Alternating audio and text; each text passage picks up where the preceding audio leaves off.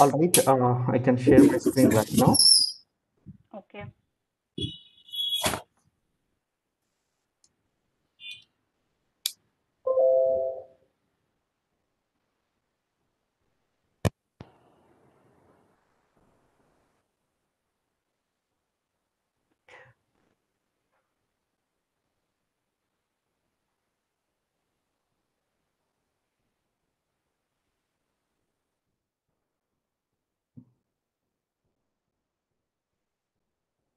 Yeah, can you see my screen now?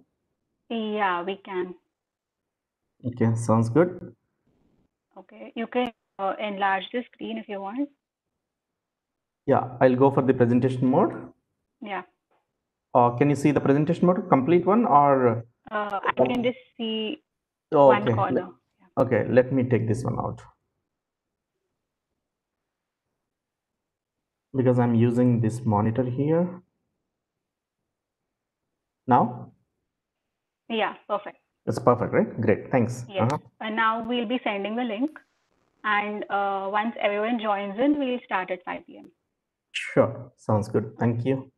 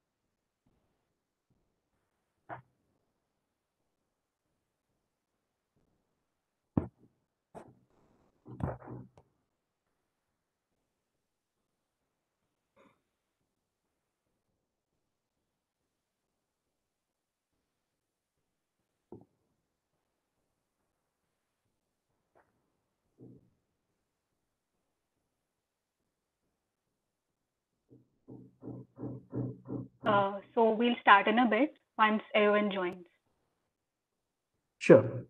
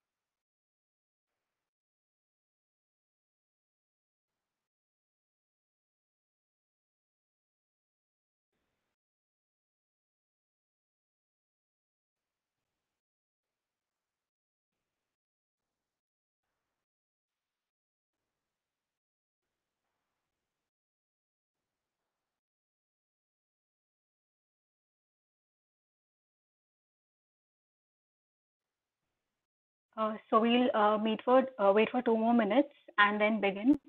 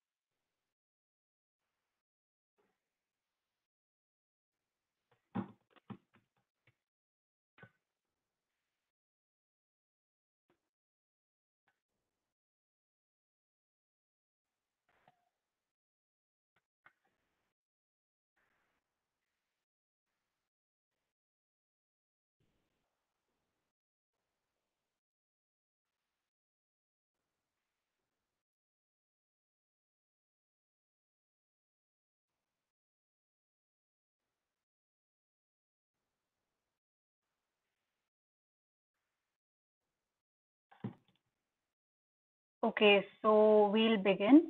Dr. Madan, I would request you to share the PPT.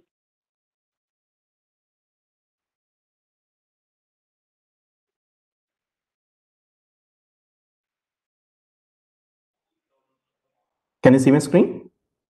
Yeah, you could switch to the presentation mode. Yes.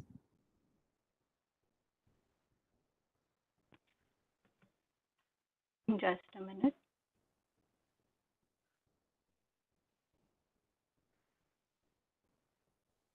Okay, so hello everyone. I'm Rotaractor Sanjana Rao, Director at Digital Communications at the Rotaract Club of Caduceus. So I welcome each one of you here for the session on conquering cancer with AI. I know all of you are extremely excited to know what AI is and the wonders that it does in the field of medicine. With us here, we have Dr. Madan Dabbeeru, who is the Senior Director at Research at Rakuten, India. Welcome, sir. Would you like to say a few words? Yeah, thank you. Thank you so much, Sanjana. Can you hear me well? Yes, I can hear you. Yeah, great. It's a great opportunity to interact with the future doctors here. Thank you so much for inviting me here. Briefly talk about myself. I am Madan. I am actually heading the research lab at Rakuten. How many of you know about Rakuten? All right. It's a global e-commerce company, like in Japan, just like Amazon of Japan. So 94% of the Japanese populations are our customers. So Rakuten is not only an e-commerce giant, and also it has been very well known in other media, fintech. And one more question: how many of you are big fans of Barcelona, FC Barcelona? Yeah, we have one answer here saying the sponsor of Barcelona. Yes. So we are also big sponsors of Barcelona. We are into media and we are also into fintech. And also we have entered into this medical side, especially in conquering cancer. Sir, our CEO's father has died of cancer, and where our CEO had spent a lot of time in understanding why this cancer comes and how can we really cure that. Is there any medicine? So what are the different tools and technologies that can help these doctors and physicians, surgeons to understand the kind dynamics around this cancer? If you can quickly talk about all these things, for all these things, the major part, I'm not a MBBS doctor. I'm a doctor by PhD. My PhD was in robotics, and I had spent my time in a lot of my time in solving problems using this artificial intelligence. So many times when I was talking to so many people, when I say, "Hey, artificial intelligence," whether it is related to doctor or whether it is related to e-commerce, everybody says that yeah, it's a robot. So the first picture that comes to their mind is, yeah, artificial intelligence means it's a robot. But many people ask me this question that what exactly does it do? I'm actually getting a WhatsApp message and I'm opening my door with a face recognition. Is it AI? So how can we utilize this? So there are so many questions. I'm sure you people must have had very good knowledge in that. But for those many of you who may not have the complete understanding of this AI, I just pick a small time to go through that. Okay, can I do that, Sanjan? Yeah. So you can begin speaking about AI because we as medical students are extremely curious to know what is the role, what wonders it does in our medical field. So you could start speaking about it. Yeah, definitely. That's a good question. It's not only medical field. Nowadays, AI is doing wonders in every field, right? Just because of True, true. the advent of new technologies, new data, new smartphones. Especially, you are able to talk to your friends over video, and so many technology advancements. Definitely, we should talk about the intelligence. So, if I talk about intelligence, okay, you may say that, hey, this girl is intelligent, this boy is intelligent, he's able to solve this problem in few minutes. So people have their own definitions. In 1952s, okay, if a device like this, which was actually doing a computation, very fast, okay, just like a Sekuntala Devi, who is actually like a human computer, people call it, right? If anybody is doing such kind of computation, they call it an intelligent. If you take this one in where caveman, he was inventing a fire, it's also an intelligence. And today, a person who wants to go from one place to other place, self-driving cars, is called also an intelligence. And a machine that was actually helping to travel is also an intelligent machine. So the definition of intelligence is actually upgrading every day. Okay. So now, if at all I want to understand a human body, people use it to pierce that metal into your body. That's, you may call in your terms, is surgery, right? Just to understand the Yes. body, the dynamics of your body at cellular level, at cells level, and at a very detailed level, until unless you cut, you pierce the body and see what is happening, is introduced in 1800s. Now there are new machines had come up into the medical field, right? If I want to really see that what is the body temperature, so they keep one machine here, they want to see that one. So it is just like how better they want to understand that one.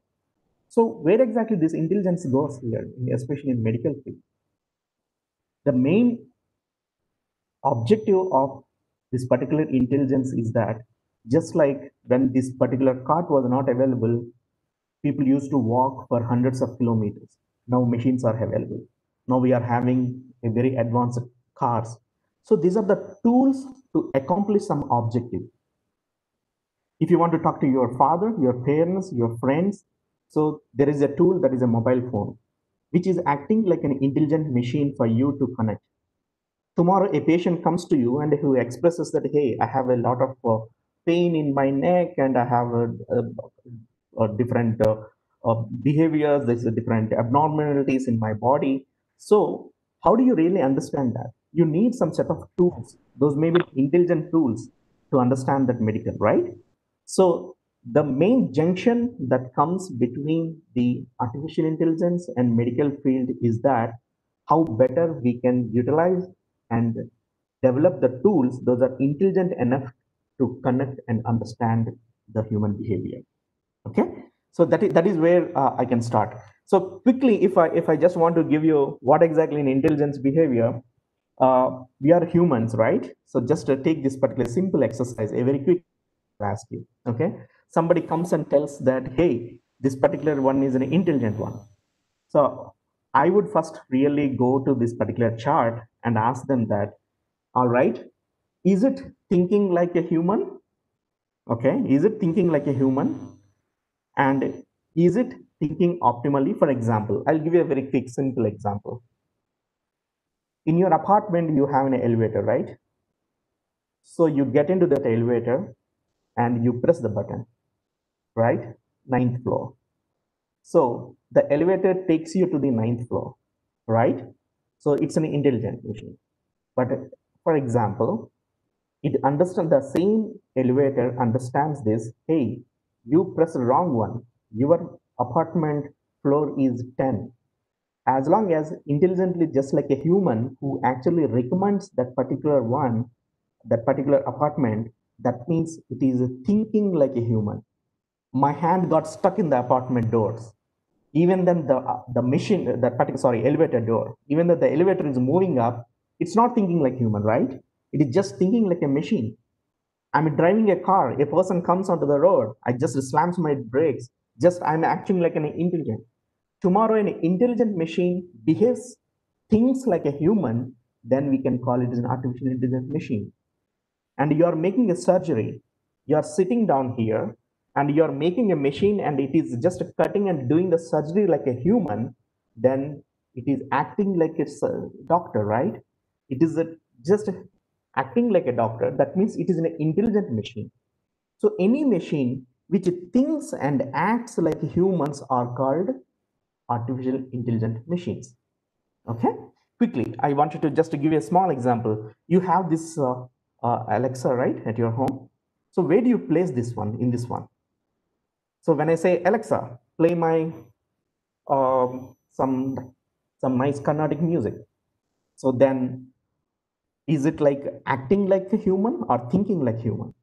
Just take this example and see that there are unmanned cars, Apple Siri, okay? If you can actually divide them into different components, okay, and autopilot, okay, who acts just like optimally, it is in a different intelligent machine, okay?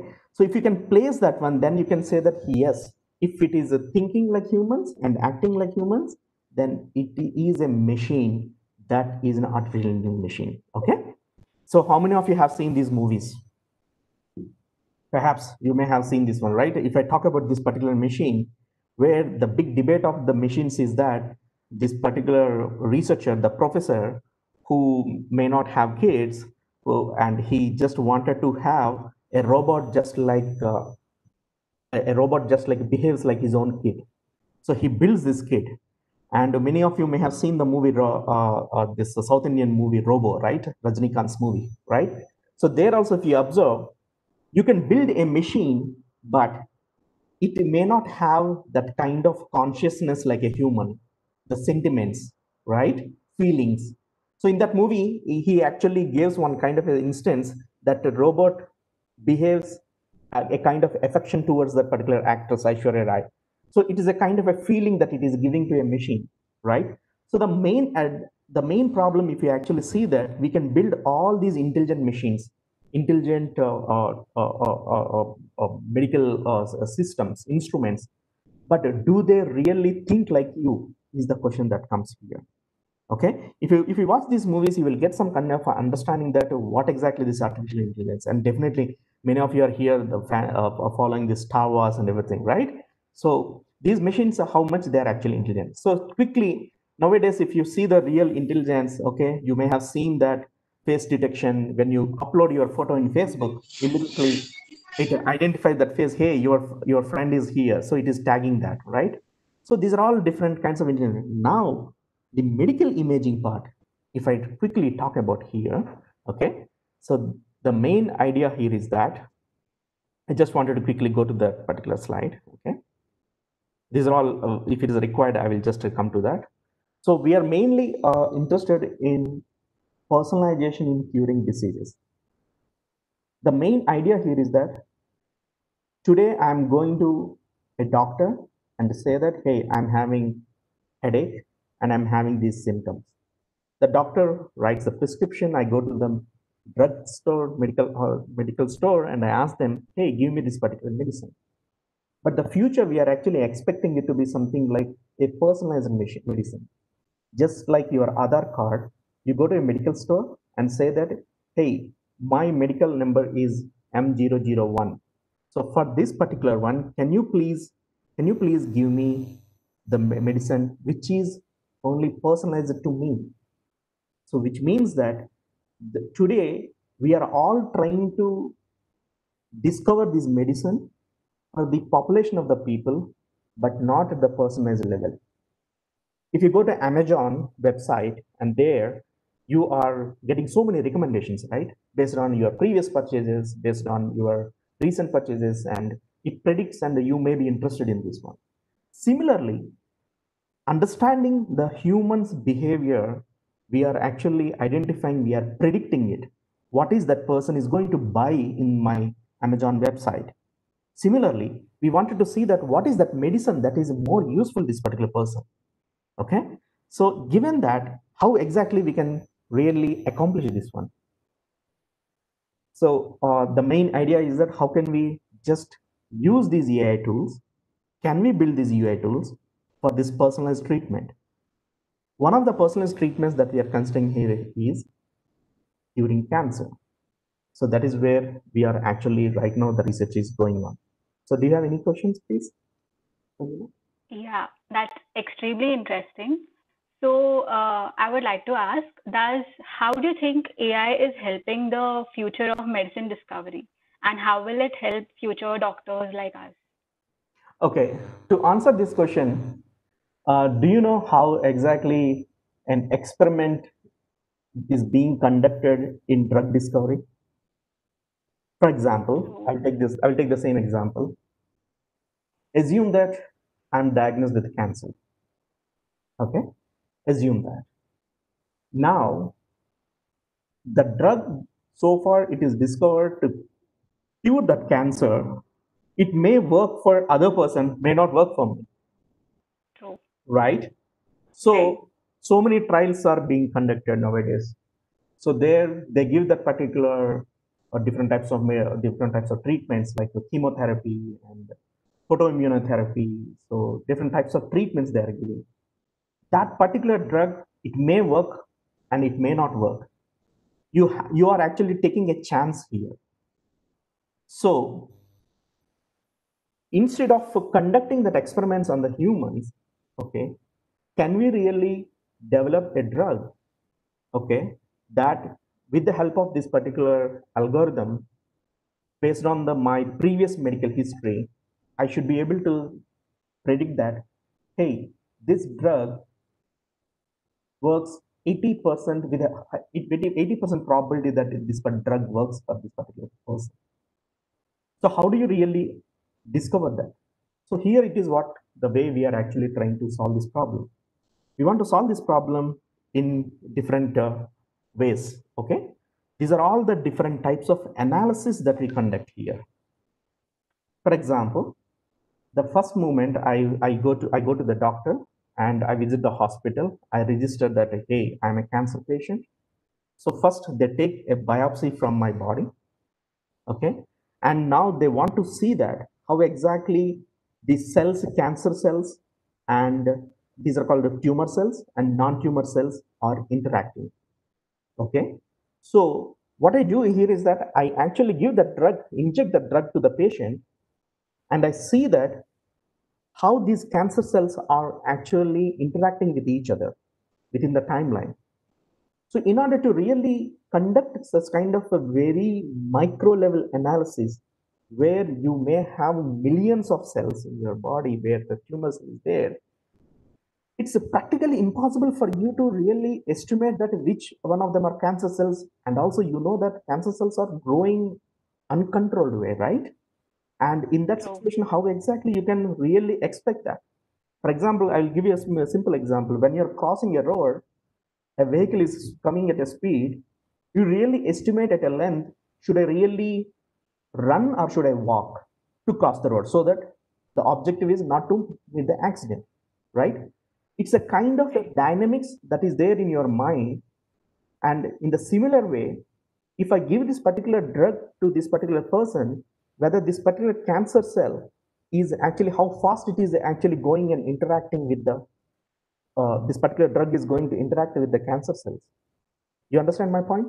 So these kinds of equations, we generally model it in more just like a mathematical way. So if I talk F is equal to ma, that you use the force and mass and acceleration is simple equation, we also want to identify that particular equation among the cancerous and non-cancerous cells. All right. Uh, So yeah, go ahead. um, can you stop presenting? Uh, okay, you can present again. I think it just went off. Yeah, sure. Can you see my screen now? Yeah. Sorry for the interruption. We'll continue. Yeah. So sorry, some kind of last minute changes. I think this happened. Maybe I can just quickly.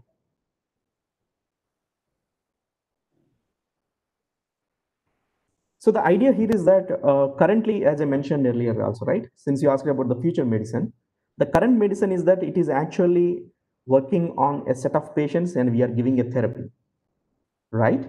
And we will see Right. that who is actually going no effect, effect, and adverse effect, right? In future, it is going to happen something like I should be able to build that particular medicine at the personal level. Personal level means according to that particular patient, True. right? So now I would say something like this. Um, in one particular human body, the type of cancer cells, okay, there are something like a PDL1 and the different types of cancer cells are there, right? So for all these cancer cells, we wanted to identify how exactly, given this particular medicine, they are actually going to affect. For that, this is just like a biopsy image, okay, which is just like your blanket size, okay. And once you take the biopsy out of the body, there is a machine which actually converts that particular biopsy into a big size image. Now, there are pathologists who generally go and just, if you can look at these blue squares, right? So they will go and identify the regions and say that, hey, this is a region which is having a cancer. It's a cancerous region, and it's a non-cancerous region. So they manually go and do it. So according to our understanding, one pathologist takes almost like a 30 hours on one particular image. So if one pathologist is spending 30 hours on one image, just imagine for 100 patients how much time it requires. We are building these kinds of algorithms. Those can just come identify the cancer regions by replacing pathologies within 5 minutes. So that is what we wanted to accomplish. So to answer your question, in the future, if at all we wanted to utilize these algorithms which can actually discover these cancer cells, and once we give this drug, it should be able to identify the dynamics among the cancerous and non-cancerous cells, we need some kind of a mathematical models. So we are building those mathematical models. That is the way we are building the intelligence tools to conquer the cancer. Did I answer the question? Yeah, this is amazing. So, to my understanding, what I've understood, I have one question. That is, do you think the AI will replace doctors or surgeons in the future? No, not at all. Okay. Which means, for example, if I go back 100 years back, there were hardly, I think, not 100 years back. Okay, if you just go 50 years back, when people wanted to communicate, how they used to communicate. They used to communicate with a postal way of writing letters, post it, and it goes right. But now it has come in such a way that I'm able to communicate within seconds. Correct? It is just a tool. It's not going to replace, right? And also the human body is actually composed of billions of cells. If at all you wanted to understand the interaction among these cells, okay, that was not possible earlier for a doctor to really go into the details, but with the help of this AI, you are able to understand much better way. It does not mean that a tool will come and completely replace the doctor and it will act like a doctor, and which is very far from now. So it's very difficult to replace the human, but it is actually coming up as a tool for the doctors or surgeons to understand these dynamics inside the body. So my answer is no. Okay. So, I'm quite clear on that now. So, my next question was, what role does AI play in discovering cancer? Yes, as I mentioned, if I quickly go here, okay, I'll show you that image analysis, the role that you asked, right? Yeah. Let us say this is you can see here, right? There are so many cells here. Okay. Mm. Now I can show it to a doctor, and hey doctor, can you identify how many of them are PDL1, how many of them are non-CK, and how many of them are pan-CK cells? How many of them are? So can anybody identify them with very human thing? Just a naked eye, anybody can identify them? No. And can you at least count these cells and tell me in next 5 seconds how many cancer cells are there and how many non-cancer cells are there? No, right? So now every cell is having a nucleus, right? And we wanted to just use some sort of algorithms here. The AI is actually taking up that one. And if you can see the final output here, these are all the different cells with the different boundaries. Okay. So first, given this image, I should be able to identify from the nuclei how quickly I can say that these are different cells. But still my problem is not yet solved. Okay. A doctor who looking at this one, yeah, these are all cells, but I'm not sure which one of them are pansic and which one of them are PDL1. Correct? So we apply some advanced methods, those are available. It's not necessary for you to really understand the backend part of it, the engine part of it, but it at least helps people to identify them that, hey, these are all PDL1 cells. These are all non-tumor cells, and these are all the total number of cells those are available. Okay, so now the interesting point here is that when we actually get this particular image, this is the image, and one particular blue square is this particular part. Okay, so now what we do here is that, let us say I'm a cancer patient. On day one, they take my biopsy and come to a conclusion that with my this algorithm and AI, they say that, all right, this particular person is having total uh, 23 cancer cells. Okay,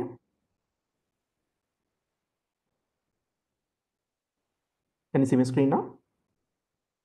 Okay, let us say 23 cancer cells within this non-tumor cells. For example, what the measure they have is that, given this particular portion, let us say 10 cancer cells given 100 non-cancer cells.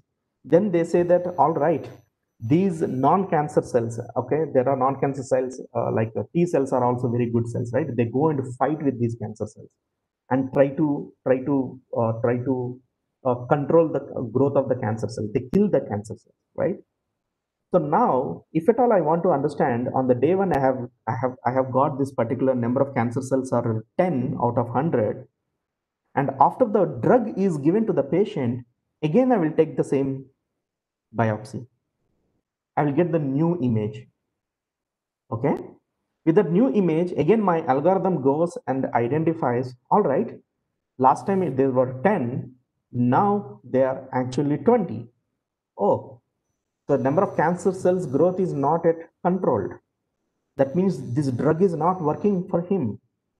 So at least I can actually see that. Then the question comes here is that, why this drug is not working for him? Then in that case, what we do is that we will go back and do is the gene expression analysis. Okay, and we'll see at the genes level, okay, given that particular drug, which genes are upregulating and which genes are downregulating. So these are all kind of an indicators for us to see that whether this particular drug is working out or not. Okay, for that we conduct a different cohorts of patients, and we actually say that which one of them are responding to that particular drug. Then we will go into their particular genes level and see that how many of them are actually working. So these are all a kind of a very big flow, a big workflow, right? If at all you want to do that one, by the time, it may take 3 months for one particular patient, and it may take 6 months. So can we minimize that time to a week? Okay, that is how we actually play and identify that.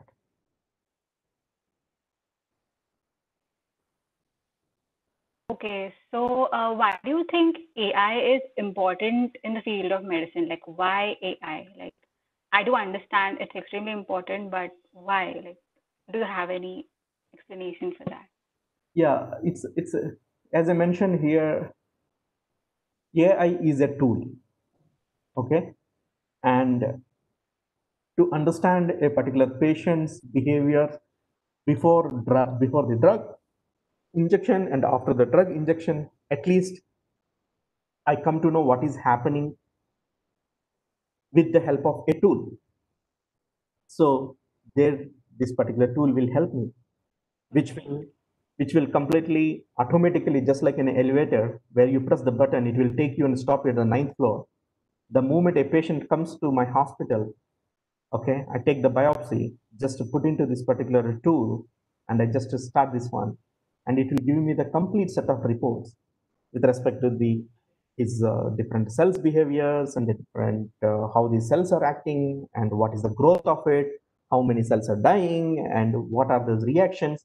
In order to understand all these things, it's very difficult for one human to solve these problems. So hence AI is very important to replace these Oh, things. Right. So, would you want to explain something more about AI? You can continue. Yeah, sure, definitely. And quickly, I wanted to really give you some examples on something like this. So, if you look at this one, okay, uh, many of you really see this one, right? The question comes is that learning, okay? I'm not sure whether I can play this video or not. Yeah, I can play this video. This is just a born baby. If you look at him,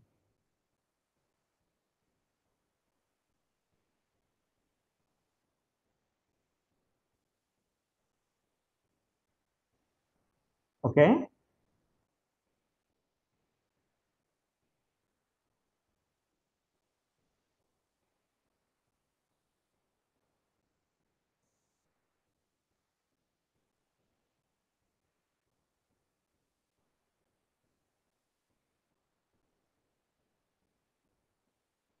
So if you look at this one, it is an experiment that was conducted where they wanted to understand how, if you want to really build a machine that is intelligent, the first fundamental thing that comes to all of us is how exactly we can make that machine to learn. I will actually go back to this example of a Robo movie. I'm sure many of you had watched that Rajinikanth's movie, right? Where he teaches the robot. Just like when you are born, your mother or father teaches, okay? And the way they teach you the language, the way they teach you how to walk, these are all different types of teaching where you are learning, right? But can we really build machines?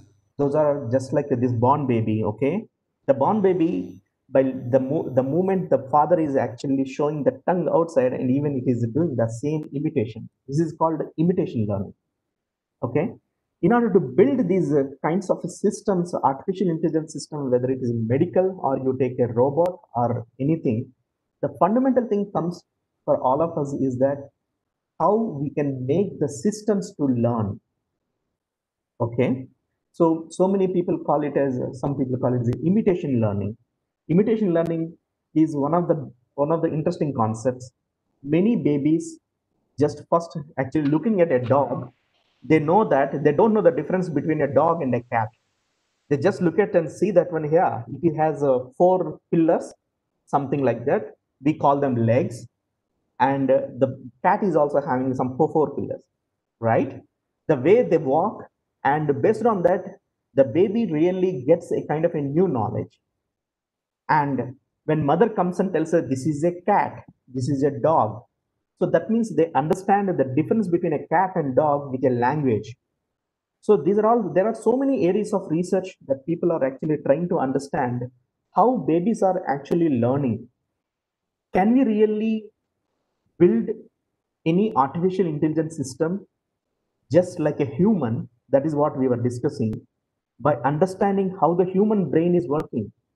So many people started building a brain by connecting different wires and all these things, diodes and everything, and silicons and everything. But even then, can they really replace Madan? Can they really replace a doctor? No, because the kind of a learning that we are actually getting is a very complex way of understanding different patterns in the world, interactions with the world. All these things are actually conceptual structures are coming into our world, and then we are becoming like an intelligent person, right? So the idea here is that tomorrow, if at all I want to replace a doctor, then I have to really understand that how he is acting, how he is taking the decisions, how he is treating the patient. So all these points I should be able to collect it. So this is what the people earlier used to call it an expert. Okay, generally what happens is that any person who crosses 60 years of age, he comes with a lots of knowledge. Okay, lots of knowledge, and this complete intelligence of this person. Okay, a new non-expert, like let us say he's an expert doctor, expert surgeon, okay, in this medical field, who is 70 years old. Now the kind of learnings that he has, if at all I want to really utilize his intelligence and knowledge for my doctor. Suppose I call up the doctor and say that, hey, doctor, I got a patient who is having these problems. Okay, then immediately the doctor says that, hey, I got a similar case previously. Can you start doing this way? So he gives some sets of rules to the junior doctor, right? So now the question here is that I don't know where this surgeon, I don't know where this junior doctor, can we build a system that can help these junior doctors? This is one of the AI systems that people are actually trying to build. So this doctor gives the complete sets of rules in a big database, and this doctor comes and tells that I got a patient who is having these symptoms. Can I really use that one? So there is an inference engine which we actually build, and this non-expert doctor can utilize. So there are so many ways people are trying to solve the problems. Okay, and these systems are kind of AI tools. If I quickly talk about it. Okay, yeah. All right. So, yeah. So, would you like to tell your experience about working with AI, especially in the cancer wing? What challenges you faced, and how was your experience? Especially when it comes to okay, I have worked in multiple domains, as I mentioned, in robotics to this e-commerce and this to medical field. For me, the only challenge that I see here is that how better we can understand the patterns. If I talk about e-commerce, in e-commerce, we wanted to understand the patterns of multiple behaviors of different age groups of different demographics of the people wanted to buy the products, right? Which is very complex. When it comes to robotics, it's building an unmanned car. They're understanding the different patterns of where to stop, how to take the diversion, how to park my car, taking those self decisions. This is a very complex. Similarly, when it comes to cancer, it's much more complex just because the number of cells, the number of the types of behavior of the human body is not very well understood even today. At least if I know the medicine for this particular cancer, I could save millions of people definitely in the future, right? But how better I can understand the complexity of these cell interactions? I'll give you an example. It's a case happened that in one of the drugs that we were actually discovering, we gave it to the patient. We used the AI algorithm and we saw that, all right, this particular patient is responding well to this medicine. So it's a cycle of 4 weeks. Next week, the same patient had come. And again, we tested. We found it to be excellent. She's responding. Third week, we had to hear the bad news. She was no more. The complexity here is that first level, the medicine was working. Second level, the medicine was working. And it was the complete evidence we have that the cancer cells were dying. But third week, we did not expect. Can we really identify that beforehand using these algorithms? Can we really save those lives? Even if you take AI algorithm, even if you take the uh, uh, physicians and doctors who were all there, were all watching her, but could not save her life because there is some kind of interactions out of these billions of cells interacted, and we could not save. So my point here is that yes, it's a very open problem. Understanding the dynamics of these cancer cells and how these non-cancer cells are acting, the simple mathematical models alone are not sufficient. We need to really discover better methods. And at least if we can build tools which can be utilized by doctors who can save millions of lives, it's a very great achievement, at least from AIS. So, would you call this particular thing, the case which happened, is this like the downside of using AI, or it is complex? I understand. So, what is the downside of AI? The downside of AI is that it's not that completely matured enough.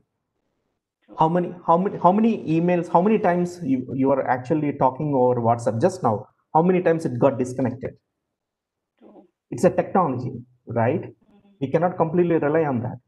Assume that I Okay. have sent an email, but have you received that? Until in that WhatsApp you see double tick mark, you see that yeah, that person watched. So when it comes to technology, you cannot be 100% correct. If I'm if my AI algorithm is able to predict whether this particular patient is going to die or not going to die, that means I'm God. It's not AI. I'm able to predict what is happening beforehand, right? So Right.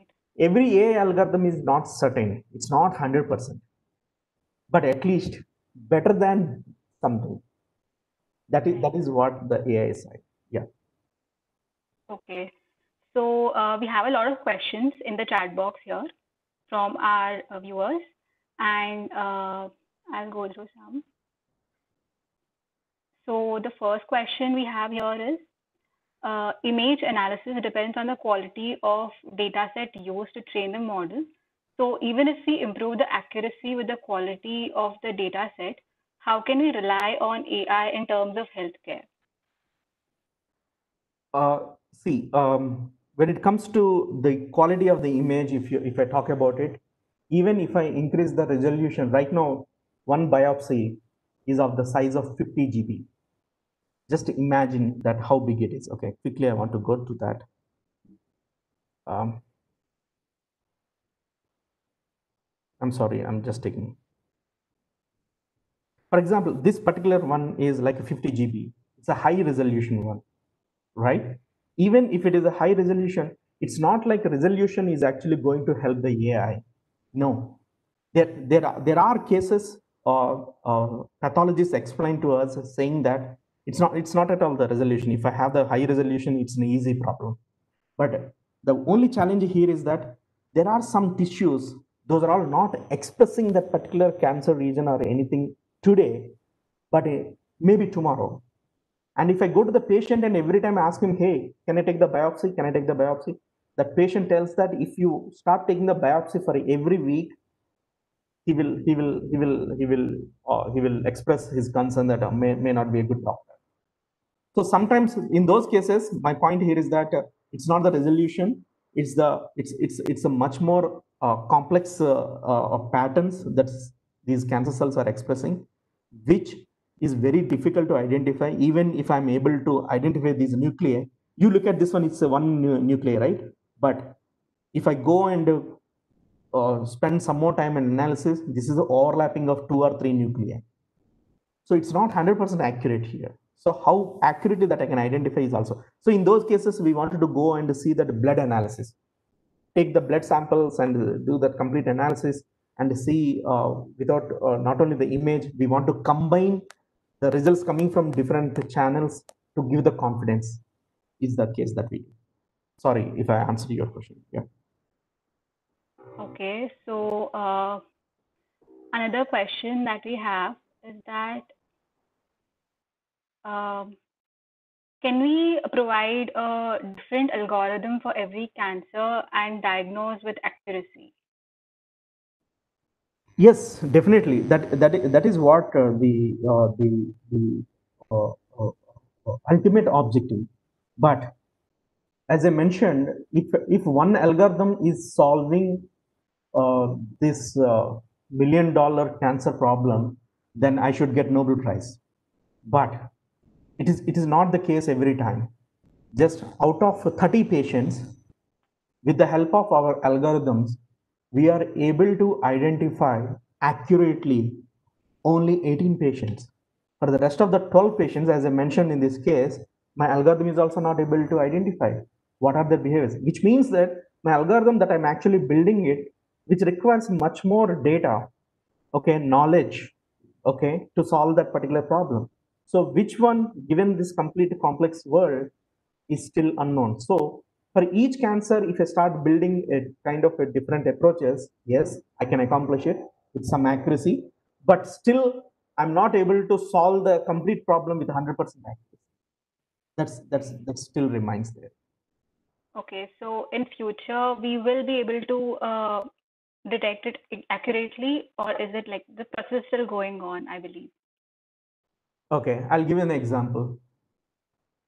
In 2000 and in 2002, if I want to run executive a program, I used to execute that program in the night 10 o'clock, and morning when I come back to the my research lab around 10 o'clock, still that program is running. Okay, assume that 12 hours it was taking. Now today, the same program, if I want to execute, I can execute it in 1 minute. Okay, which means that if at all I wanted to do these cancer cell computations, for example, the algorithm that we use, it runs 7 days. My algorithm runs 7 days because of the computational day. And there I'm spending almost like $50,000 per month for certain patients.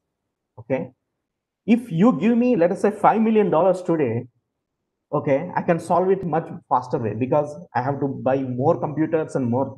You may ask this question, hey, if that is the case, all these government agencies are not investing. Yes, they are investing, but that is where the new computation concept that is coming, which is quantum computing, okay, which can further reduce the computations.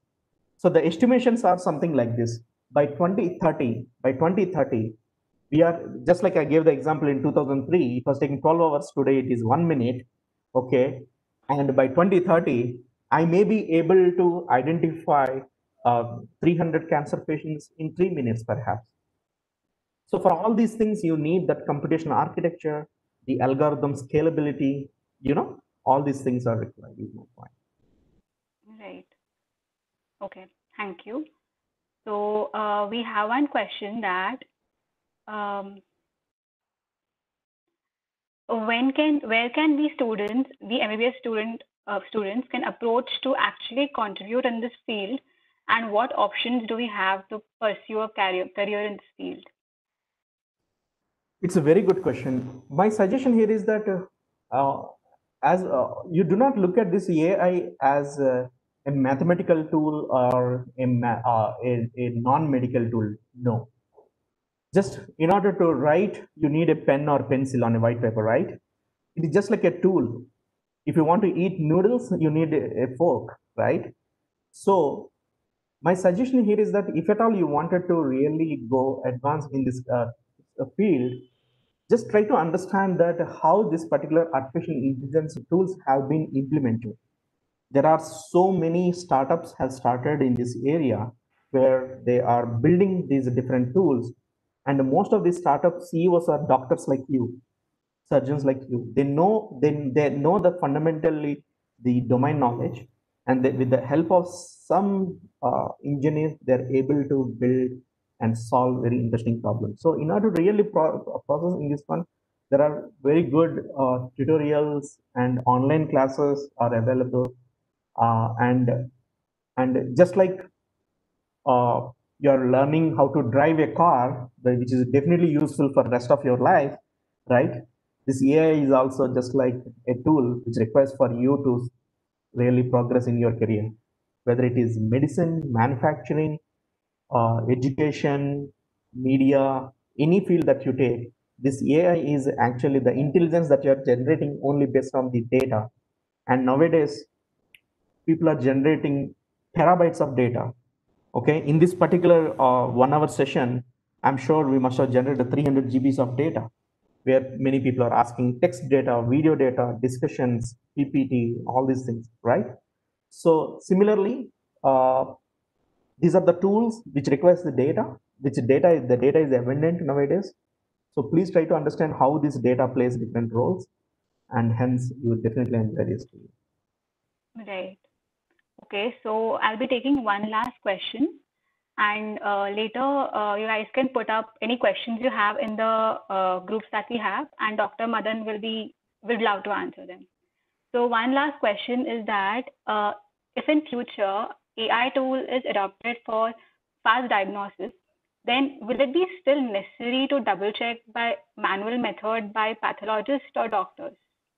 Definitely, definitely. That's a very good question. Now, whatever there is we are actually trying to get the approval from the government before we actually market the drug, right? what are the drug that we are doing, and what are this particular complete AI tools that we are building.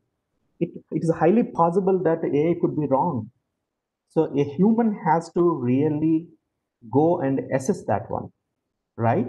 So a pathologist has to verify and give his certificate that this AI is working like any other pathologist.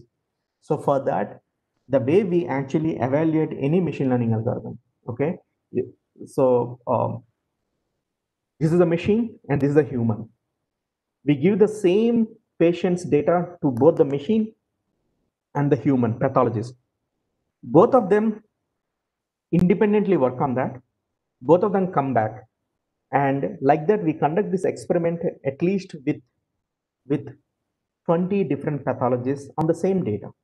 It is highly possible that human error also possible, right? In those Right. situations, so we see that which one is actually performing better. So this is a very common standard way people actually conduct it. So just if you have time, I wanted to quickly show you one interesting thing here.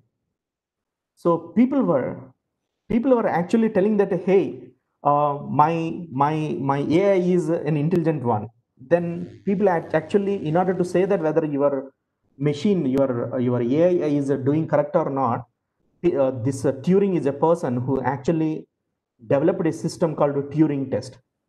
Now today, if I build an algorithm, AI algorithm, and I come to all of you doctors, you use this one, you people first ask me this question: hey, you're calling it as an AI algorithm, did it pass a Turing test? If I say yes, that means you are actually taking a confidence that, all right, this particular algorithm I can use without any problems. Okay, but on the downside of it, people have conducted the experiments. Okay, this is called the Chinese room experiment. Okay, and to to just defeat this particular Turing test, I will give you quickly an example. Okay, this is the person, an Englishman, who is sitting inside a room. This is called a Chinese room. Okay, and he doesn't speak Chinese. Okay, so now these people started giving him through this window a Chinese words, and this person inside is sending the answers through this window, the particular answers to the conversion of this particular Chinese. Okay, so then these people say that, all right, this person, who whatever the machine that is there inside, they don't know it is a human. That the machine inside, it knows Chinese. Okay, it knows Chinese. But what happened here is that when they open the door, they find this particular person. These people started speaking Chinese. He says that, I don't know Chinese, I can't speak Chinese, but he's able to convert that. He's acting like a Chinese person. He's acting like a human, or he's acting like a Chinese human, but he doesn't know Chinese. That means he proved that in the similar way, if I come up with an algorithm to you and say that, hey, this algorithm works, and it is actually passing the Turing test, and if my algorithm tells that I don't know what is cancer, that means it doesn't make sense, right? So Right. there are different tests people are conducting. Even if you see recently, there is IBM Watson test. Anybody who is very interested, just watch that video, IBM Watson. Okay, there are two competitors who are actually just answering the questions, and this IBM Watson is another AI algorithm. It was competing with those grandmasters, these intelligent things, and it was able to answer much better than these two intelligent people. It passed the Turing test. It passed the Turing test. And the same IBM Watson has been used by many hospitals in US for treating many patients by using that AI machine. So my answer to your question is that yes, we have to pass this Turing test with the pathologist. Sorry, it's a long answer, but yeah, I hope that is helpful. Okay, thank you so much. So, I hope we have answered most of the questions. If we haven't, then don't worry. You can always put them on the groups, and Dr. Madan will answer them sometime. So, right now, we'll be sending in a form. It's a feedback form, fill it. And now, I request all of you to switch on your cameras and display the picture that was sent on all the groups, and we'll take a group picture. Uh, Dr. Madan, if you could stop presenting this, then we can take the group picture. All of you can switch on your cameras.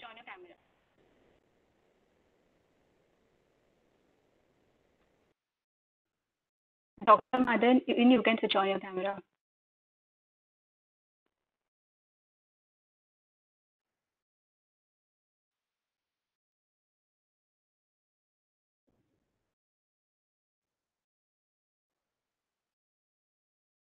You can display this picture on the screen, all of you.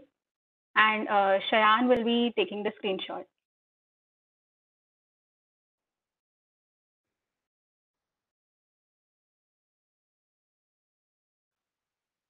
Just a Just second, let me guys. know.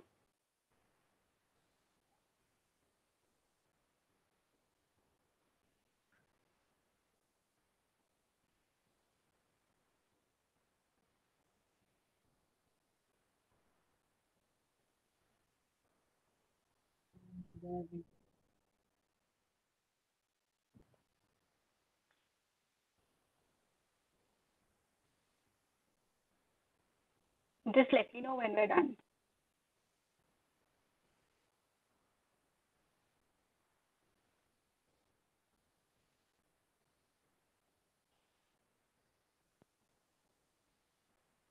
Sanjana, can you click the screenshot? Actually, I have a Yeah, poor internet connection, so I sure, can't see sure. some Yeah. of them. Yes, yes.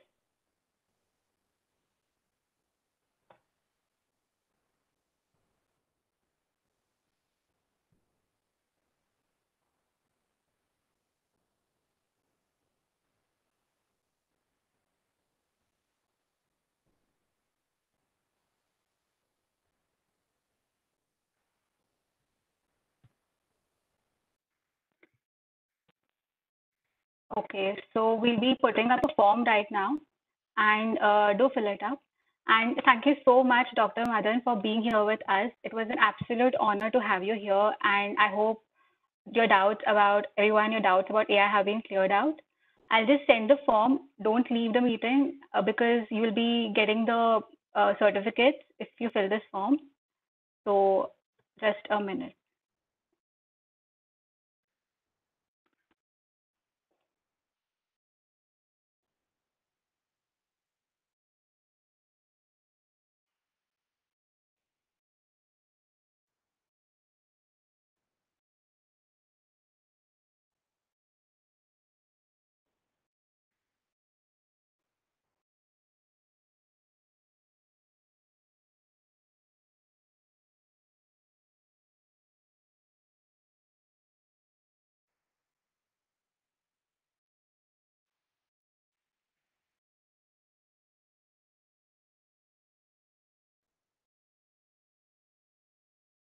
And also make sure you don't leave the groups that you've created because certificates will be distributed over there. Just a minute.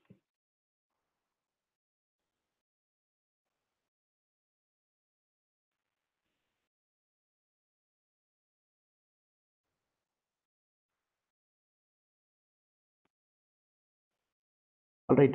With this, can I leave? No problem. Yeah, yeah, sure. Thank you Yeah, so much. great. Yeah, great. Thank you, guys, and I wish you all the best. For any kind of suggestions, any kind of thing, please feel free to reach out to me. I'm there always to help you out. Thank you. Thank you. Yeah, yeah, I'm just sending the form. Hope you've received it. The link will be open for 30 minutes and you can fill it up.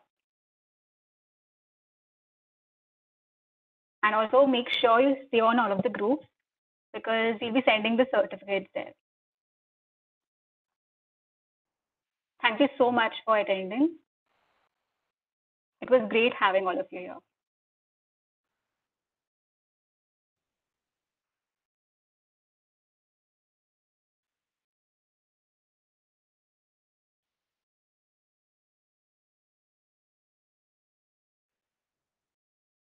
If all of you have any questions, you can always put it up on the groups.